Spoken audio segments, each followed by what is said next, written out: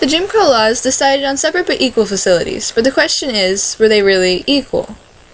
It's fairly common knowledge that it was not equal, and this is most obvious in the education opportunities that were provided for young African Americans.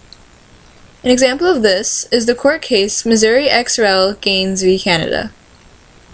Lloyd Gaines, an African American, sued the School of Law at the State University of Missouri for being denied admission solely because of his race. During the case, the school admitted that he did actually meet the academic requirements, but they still refused to accept him. The U.S. Supreme Court eventually decided that the school was legally required to admit him or build a second law school to accommodate African Americans. The case received a variety of very different and very strong reactions from the people. And soon after the case ended, Lloyd Gaines mysteriously disappeared.